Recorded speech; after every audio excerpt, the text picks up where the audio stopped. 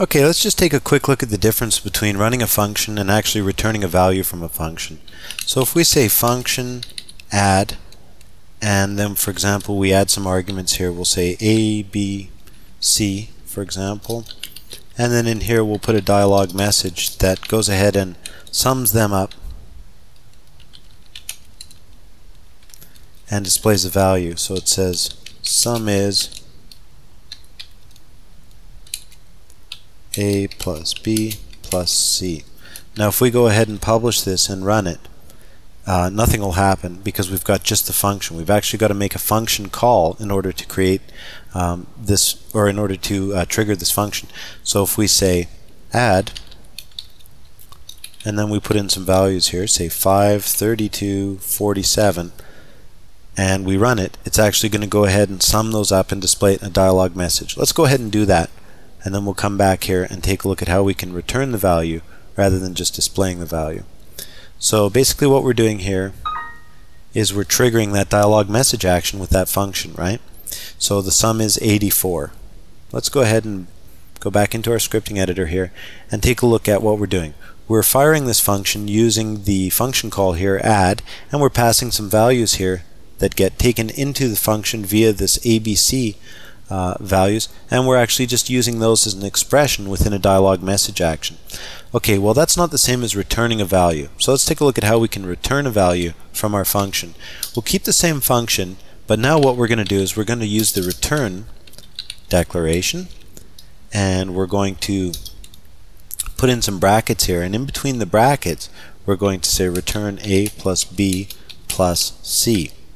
Now here where we make the function call, we actually have to assign this to a variable. So we'll say result equals add those numbers, and then we'll go ahead and add a dialog message action that's going to display the value of the variable result. So we'll say here sum is result.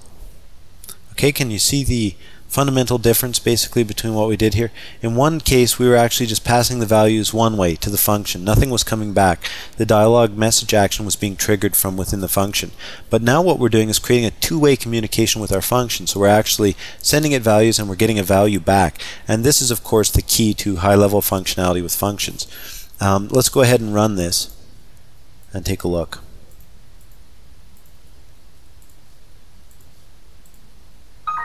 As you can see here, we got essentially the same thing in the end, but the way in which we did it was much more sophisticated.